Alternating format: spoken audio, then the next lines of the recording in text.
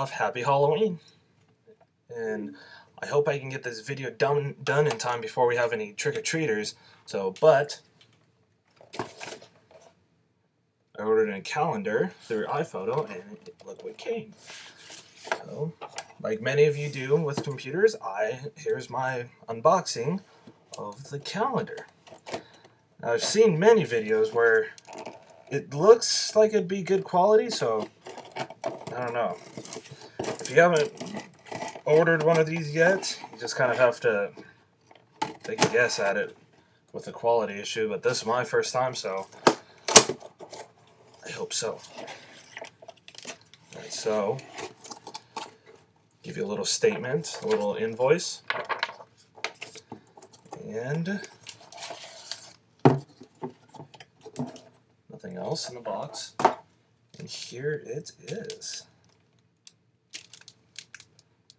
This is a wedding gift that I'm doing for my sister and my future brother-in-law's wedding.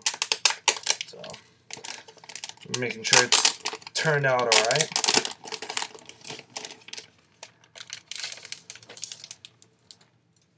Notice they don't have a calendar, and I thought, give them a calendar.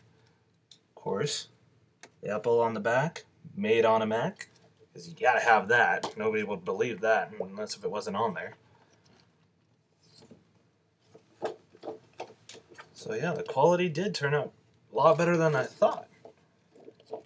Well, you know, it's pretty sturdy paper. Seems like all the picture qualities came out fairly well.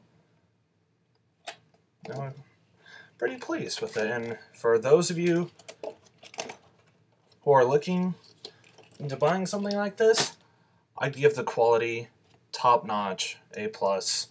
Go for it. If you have any doubts about it, screw the doubts, go for it.